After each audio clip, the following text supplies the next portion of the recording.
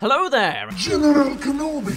and welcome to what is the official second episode of our Adaptation series here on the DazzReviews channel, though in hindsight it looks like quite a bunch of old videos kind of fit the bill. Regardless, this is the series that discusses upcoming films that we've already seen produced in other media. It's usually gonna be video games, because of course it is. The modern film industry just loves rehashing stories that we're already familiar with rather than taking risks on something entirely original, and that has become ever more present with gaming. Last time we mentioned the arduous process of the Minecraft movie, and now we're traveling back to the mid-2010s again to another film that joined the wave of announcements back when everyone wanted to jump on that YouTube hype being built up at the time. And since it's October, today we're tackling something a little more spooky. Five Nights at Freddy's. Similarly, with Minecraft, you probably heard about the idea of this movie some time ago, but obviously haven't seen really all that much since. Well, allow me to fill in all those gaps for you. Now, believe it or not, the original Five Nights at Freddy's is now 6 years old, releasing in the ancient day of 2014, and it's certainly had a popular upbringing since then. Absolutely dominating the internet stage through both its entertaining gameplay or reactions to said gameplay, as well as through its incredibly detailed and puzzling lore. And even as a guy who hates horror himself, I gotta admit, even I fell for all those crazy theories and puzzle pieces and trying to connect all the dots back in the day. Something about the world of FNAF was just addicting and intriguing, and the theories allowed me to completely bypass the jump scare aspect of the horrifying world. And of course, from the perspective of some bigwig movie executive, this thing would be sure to just bleed money. Even away from the film, the marketing and merch approach to the Five Nights at Freddy's franchise is absolutely bonkers, with Funko lines and products in all sorts of forms, and even that is somehow inviting. How did they make horror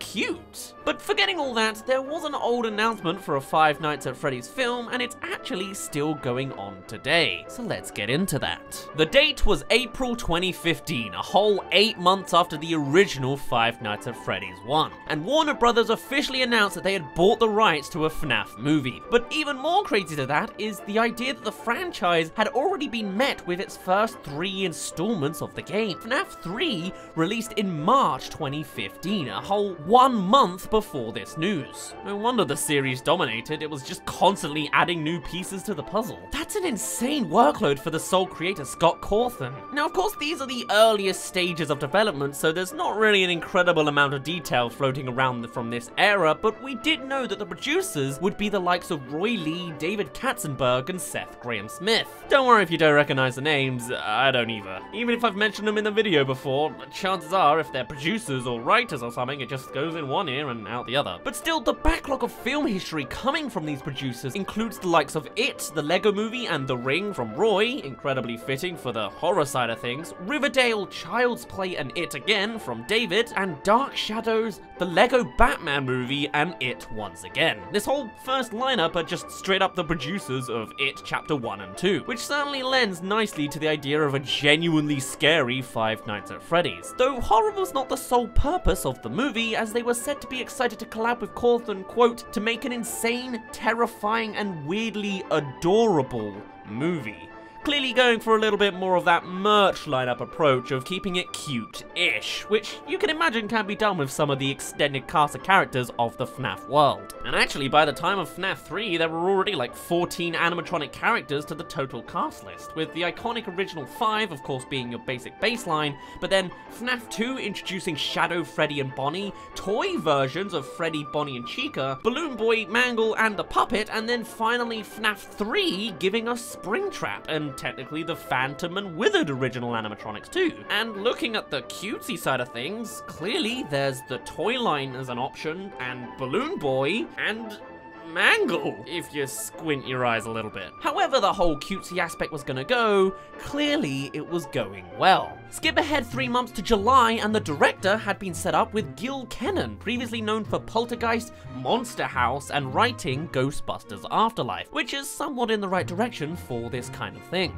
As well as Tyler Burton Smith, previously working on Child's Play again, Quantum Break, the crazy video game TV hybrid show, and the upcoming Kung Fury 2. 2, which, 1, I didn't even know that was in production, and 2, is a way more interesting backlog of projects to be given to the co-writer role along Scott himself. They've got a bit of that horror, the sci-fi madness, and then a good backing in comedy if things go well. What an interesting pick for a co-writer for a FNAF story of all things.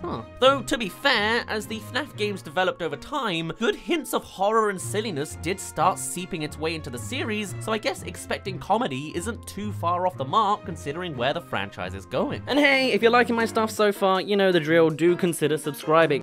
Holy cow, we've made it to 200,000? Jeez, thanks everybody. Unfortunately, with the way YouTube actually does its things these days, I can't make an outright video sort of asking for thanks or doing a milestone video, but even still, man, that's insane. Thanks everybody, again. I'm blown away. Only you can help balance out my unsub ratio count, but also I have a full announcement now. Starting on the 30th of October, I'm going to restart streaming on DazzReviews.twitch.tv and all the rest of it. The plan is we're going to be streaming 3 times a week, so do please come and join. It's Monday, Tuesday, and Friday, starting next Friday, with having IRL slots, variety gaming stream slots, and then movie slots as well. I want to see if I can turn movies into streaming content. It'll be interesting. It could be like live trailers. Here's a whole schedule. I've got it all planned out. We're doing it until the end of 2020. After that, I'll have a break and see if I want to continue it, take it like a trial run. So if you feel like supporting me even more, those are all of your options. Ooh, I didn't mean to cosplay as the puppet, but I have. Rah!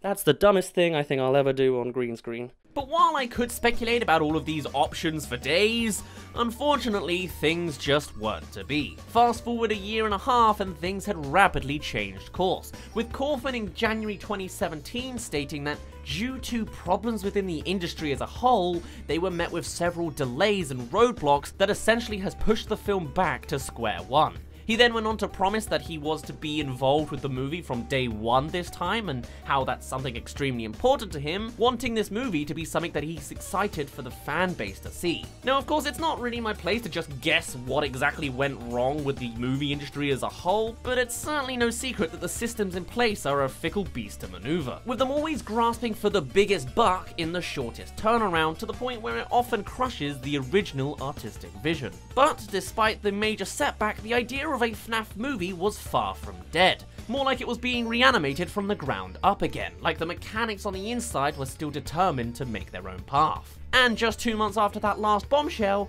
Cawthorn tweeted out a teasing image of Blumhouse Productions, the new production company working on the project. And with them comes Jason Blum, our new producer, and best known for the likes of all sorts of things. Get Out, Us, Black Klansman, Happy Death Day, all sorts. Clearly a valuable ally, and he confirmed a little later on that he was excited to be working closely with Scott Cawthorn on this. Hopping a couple months later after that, and the original director Cannon announced that they were no longer directing, as Warner Bros. 2015 version was completely scrapped, and the new Blumhouse production wouldn't involve him, as one would naturally expect to follow. By February 2018, replacements were cemented, with Chris Columbus set to direct the film, working previously on the good Home Alone films, the early Harry Potters, Mrs. Doubtfire and Rent, and more recently Pixels and other producer roles. Kind of a mixed bag of expectations. And yet, Scott Cawthorn and Jason Blum would be producers. By August 2018, Cawthorn announced that the first script draft had been completed, and the details of that we do actually know. It was said to involve the events of the first game and opened up the possibility of a second and even third film. More information that I had since found through IMDb described in more detail that this film rendition went as follows. Based on the popular horror video game, a man starts a job working as a night watch security guard at the restaurant Freddy Fazbear's Pizza, where he discovers the animatronics move at night and will kill anyone they see. It's pretty much right on the mark for the premise of the first film, and a pretty simple baseline. None of that over-complex novel series malarkey. With everything seemingly going in the right direction, Blum tweeted out the plans that the film was set for a 2020 release. Totally the reason why I'm making this video now, and not because I only just found out it was still ongoing.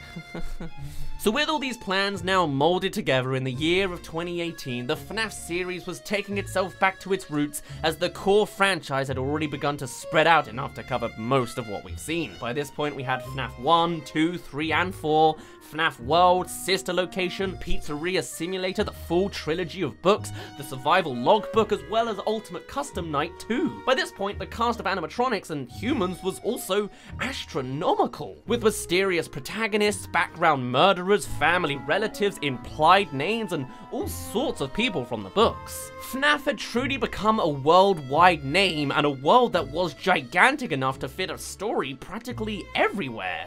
But with the base of a new adventure ready and set to begin, once again in November of 2018, Cawthorn announced that the entire script was scrapped once again and further delayed. This episode is coming off awfully similar to that of the Minecraft one so far, but trust me, as things continue, we've got some more interesting developments unfolding from other adaptations in the works. But even still, that is the core reason as to why that old 2014 FNAF movie announcement hasn't been making trailers for release this year or the next. As Scott explained it, he had written a script, Jason Blum liked it and Chris Columbus liked it too, but he tossed it. He had a different idea for it, and it was one that he liked better. He takes responsibility for this delay, it is entirely his fault. He's sticking with what he's always said though, that either the right movie gets made or no movie gets made. He hates delaying a project that's already seen so many delays, but he has to go with his instincts on what he thinks will be exciting and interesting, and what he thinks the fan base will really want to see.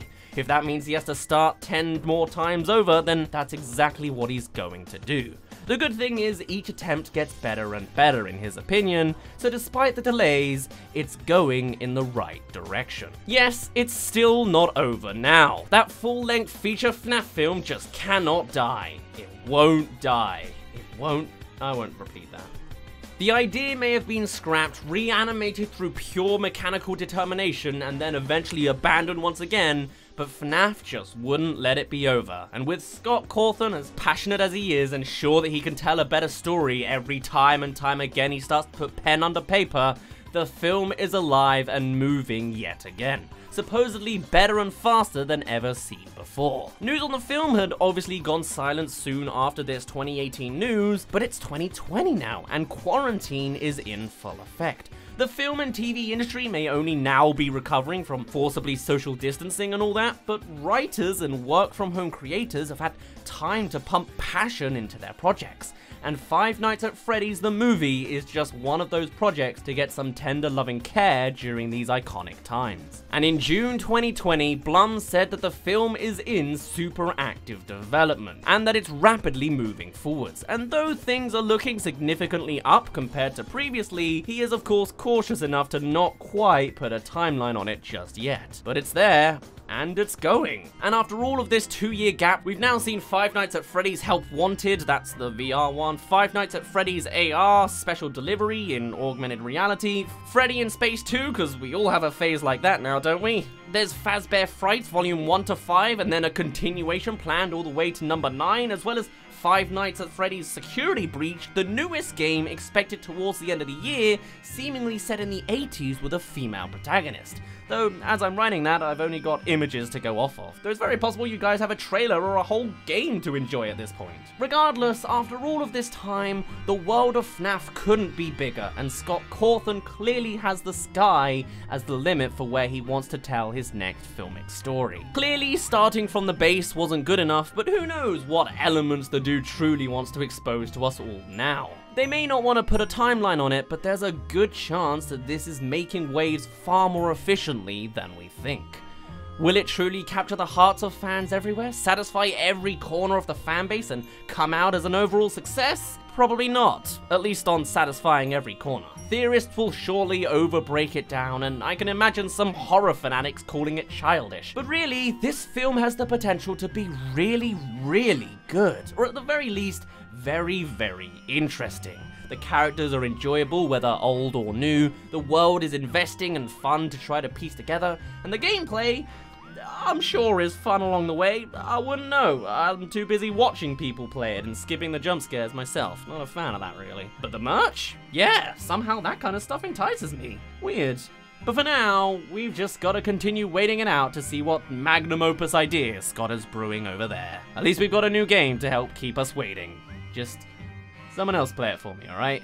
My name's been Dazz, you didn't really care, and I'll see you in a bit.